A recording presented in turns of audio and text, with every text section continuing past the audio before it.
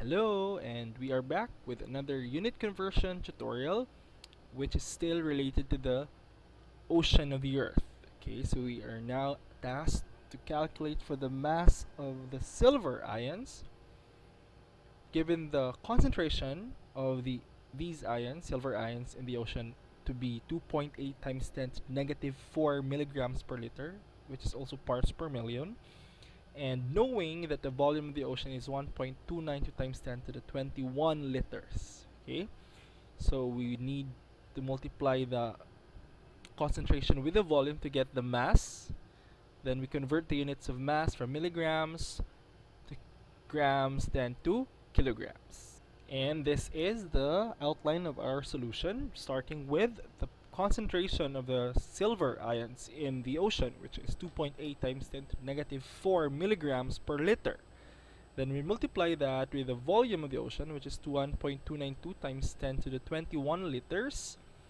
So the unit liters will now cancel out, leaving us with the unit milligrams, which is a unit of mass. So we are asked to calculate for the unit of mass in kilograms. Okay, so we have to convert milligrams into grams, then grams into kilograms. You can actually convert milligrams to kilograms directly, but it would be easier for you to learn the steps.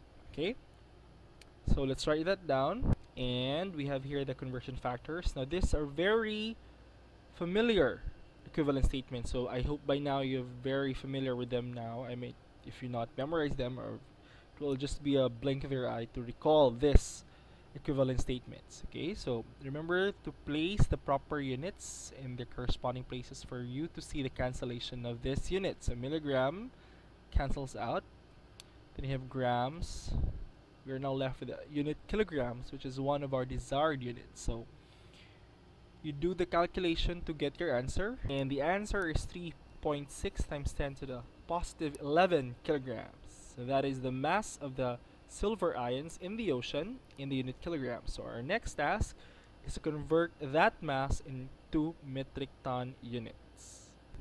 And we need one equivalent statement for to convert kilograms to metric tons, and that is another familiar equivalent statement that we've been using for many of the videos so far. That is 0.001 metric tons is 1 kilogram, or 1,000th of a metric ton is a kilogram. Okay, so let us see the cancellation of the unit kilogram, and we are left with the unit metric tons. So let's solve that, and the answer is 3.6 times 10 to the power of positive 8 metric tons. Okay, so the mass of your silver ions in the ocean is 3.6 times 10 to 11 kilograms, where that is equal to 3.6 times 10 to the 8 metric tons.